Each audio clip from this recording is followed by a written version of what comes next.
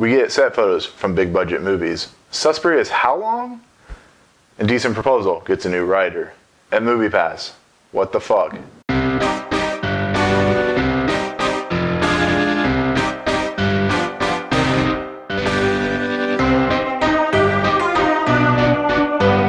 Welcome to Movie Emporium's News of the Day for July 31st, 2018, where we take news stories from the world of movies and give them to you on our podcasts and episodes.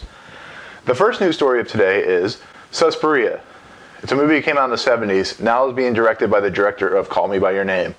It stars Dakota Johnson, who is known for the 50 Shades of Grey trilogy, and is about a girl who goes to an academy that holds dark secrets. The story about this that makes it big is the original is about an hour and a half long, and which is, normal for a horror film.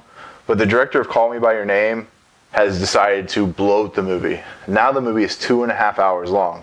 You got that right, 150 minutes long. Whether this makes it a good movie, we'll see.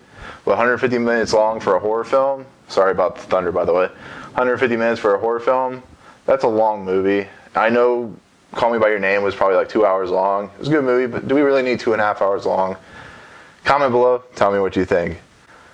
So the next news story is Paramount Pictures. They've decided to go ahead and do a remake of Indecent Proposal, the original early 90s movie with Robert Redford, Woody Harrelson, and Demi Moore.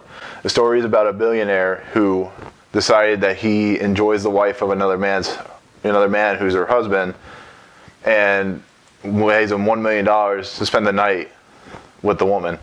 It's directed by Adrian Lin. It was not a very good movie.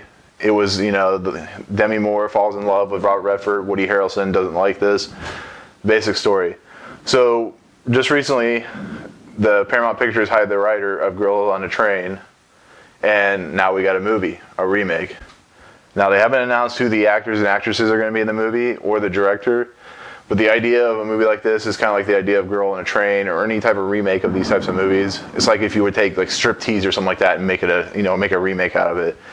It doesn't make any sense, but we'll see what happens. Girl on a Train was a pretty terrible movie from what I hear. I didn't see it. So I'd be interested to see what Paramount does with it. If they make it a September movie, if they make it a summer movie. It sounds more like an October, January movie, but January's kind of in the midst of a renaissance. Maybe put it in March. So we'll see what happens. Maybe it'll be good. Maybe it won't be. It's an Indecent Proposal, so it can't be the worst thing in the world, right? So tell me what you think, comments below. So set photos were released for It Chapter 2, Men in Black 3, and Wonder Woman 1984. It Chapter 2 is a sequel to It Chapter 1, takes the characters of the kids and moves them to adulthood 25 years later. The story revolves around them coming back to Derry, involves cast like Jessica Chastain and Bill Hader. Now I'm really excited. It's not much to see, but you get to see the whole entire cast. You get to see everyone from like Beverly to Mike. So I'm really excited for this movie. I loved It Chapter 1. So we'll see what happens. I'm sure we'll start seeing more set photos. This is a leaked set photo. So we see the characters walking down the street as I show in the picture. And then we got Men in Black 3, which is Chris Hemsworth and Tessa Thompson, which you remember from Thor Ragnarok, which they made a great action duo. It doesn't show much. It shows behind the camera footage, but you finally get to see kind of like what they look in the suits. There's also like they took a picture of them together, so it's really awesome. I can't wait. It's directed by F. Gary Gray, who's known for stuff like The Negotiator and The Italian Job. So I think he could do a good job with this movie. It's too bad Barry Sonnenfeld's not coming back. It's too bad Will Smith and Tommy Lee Jones are coming back.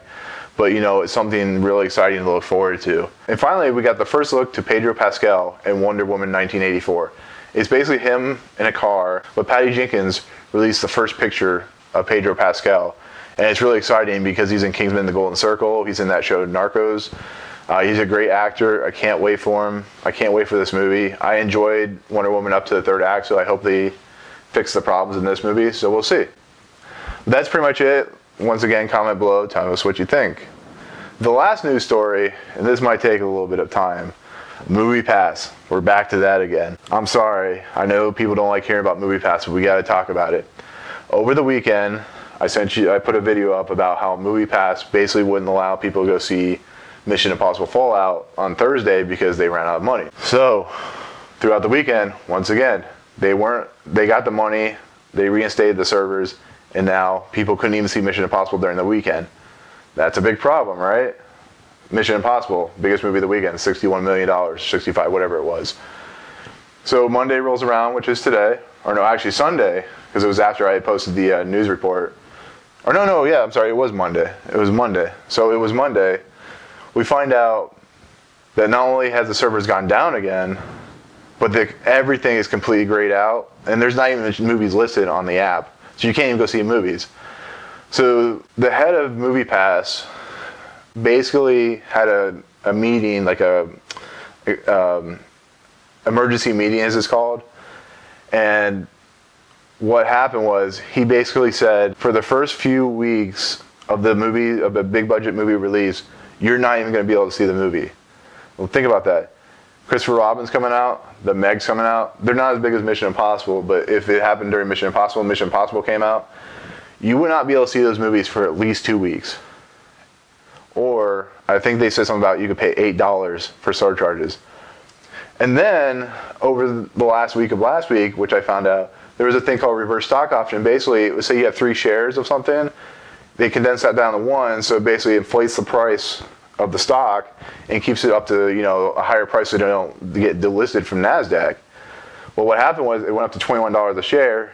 Within the day, it was down to $8 a share, and by Monday, it was at 87 cents a share. It bombed so hard that your shares of MoviePass, if it were to like go back to normal, it'd be worth a fraction of a cent. And it might have dropped anymore. I haven't looked. It might have dropped farther. So basically, MoviePass has, in all their infinite wisdom, decided that, oh, we're not going to let people see movies. So, you know, when they first come out. So you're paying $10 a month for basically second-run movie theaters, is what it's going on. And then we learned today, on Tuesday, that MoviePass is finally raising their prices, which they should have done a long time ago. But I think it's too late. I don't think charging $15 a month is going to help anything. And it's going to make people even more mad because they've already screwed over so many people. So what's this going to change? $5 more a month? Is that really going to change anything? Like I heard on some podcasts like John Campea, we'll see if it even lasts till October. I actually agree with him. So check out his podcast about what he said about MoviePass yesterday. So the point of the matter is, MoviePass, I understand if you don't like A-list. I understand if you don't have AMCs around you. But if you do, and you have a decent AMC, go get A-list. Get rid of MoviePass. I'm sorry, I know MoviePass is cheaper. I know it offers a better deal where you see it. But now you can't even see the movie before it comes out. I mean, before when it comes out. You have to wait 2 weeks, like an AMC, you know, those passes they used to give out, where you have restrictions. What's the point in paying $10 if you can't even see the movie, like they say, every day? So, with that said, you know, I'm not happy about it, but I'm glad I got rid of it. So with that, that's pretty much everything on the movie news of the day. I hope you enjoyed it.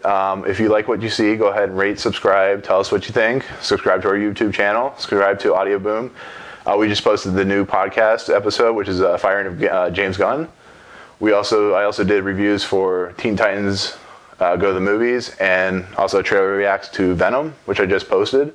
So check that out. Tell us what you think. Subscribe. And as always, thank you for watching. We'll see you later.